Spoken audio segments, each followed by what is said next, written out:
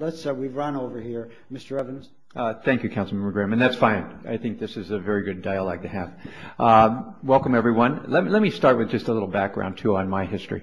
I served on the Metro Board from 1991 through 1999 for 8 years and served as chairman of the board twice. So I know Metro as well as anyone does. And as Craig will tell you, was one of the strongest union advocates when I was on the board dealing with the 13C issue and other things. Really stood up for the employees when they didn't have anybody on the board who was doing that.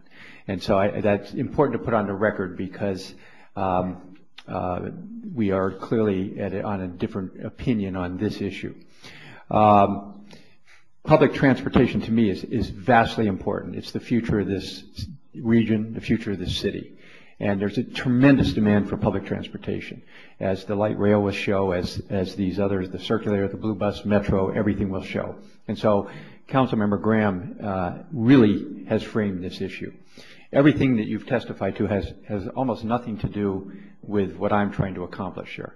You know, we have the Blue Bus going over to Roslyn and coming back. And when the Blue Bus becomes part of the Circulator, which it will, the question is, can the Circulator go over to Roslyn and come back? If the legislation doesn't pass, then it won't.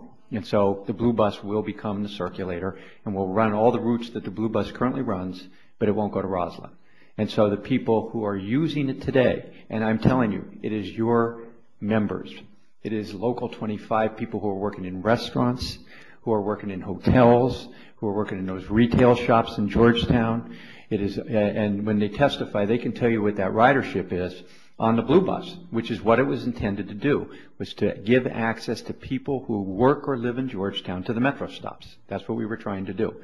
So the only thing you will accomplish by stopping this legislation today is that all of those individuals, many of them your members, just won't be able to ride a bus over to Roslyn. Craig, your suggestion doesn't work for a number of reasons. First of all, what Mr. Graham said, people identify the Blue Bus as something that really works for them. They don't identify Metro Bus, unfortunately, as something that really works for them. We just saw that most recently when we were going to terminate the Circulator running from Wisconsin Avenue and M Street up to Whitehaven, because the 38B has that service. People went crazy. They don't want to ride on a Metro Bus. They want to ride on the Circulator. And why is that? Because it is cleaner, it is reliable, it gets them to where they want to go, and it gets them there faster, quicker, and safer, in their opinion. Now, whether or not that's accurate doesn't matter.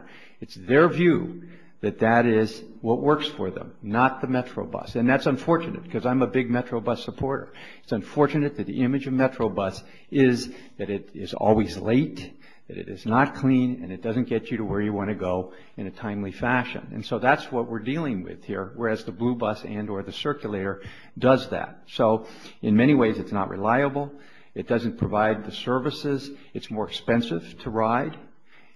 So it's all of those things that is not what the people are demanding, because they have that service right now, which is why the Blue Bus was put in place in the first place. We put it there because Metro was not providing that service.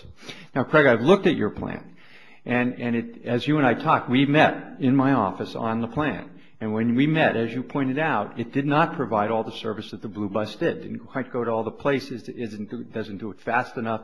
And what you're saying today is we had more buses, we have less time in between, maybe we can replicate the service. But always the problem with Metro is, at the end of the day, Metro has enormous financial challenges. And when cuts are made, it's usually in the bus service. And I got to tell you, the first time that Metro runs into a financial problem, the first service they will cut is this. It will be cut. Oh, it's not true? Okay. We've cut bus service? Are you kidding me? When I was on the board, we cut bus service.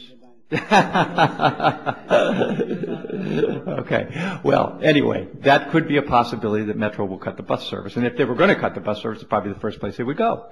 And so there's no guarantee we could keep the bus service after we put it in place. So there are a lot of problems with doing that. But having said all that, my goal is as narrow as Jim Graham said what it was.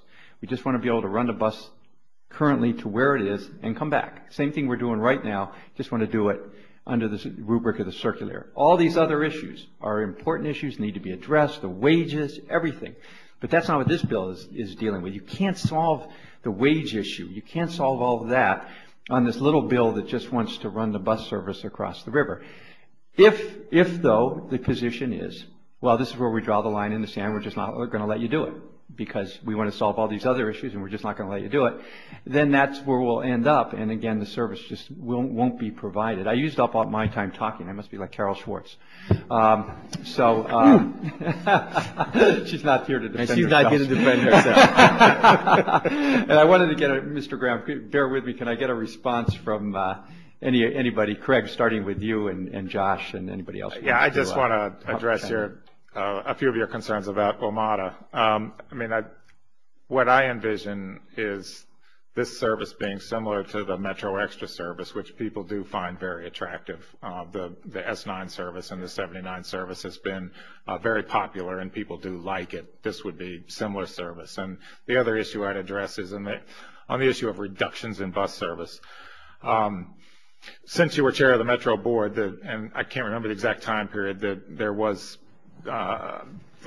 some principles adopted about who controlled what service that Metro operates. And in this instance, the District of Columbia basically determines the level of service for buses that would fall under either what they call local bus service or for, in this instance, what I'm proposing as a reimbursable project, it would solely be under the control of the District of Columbia.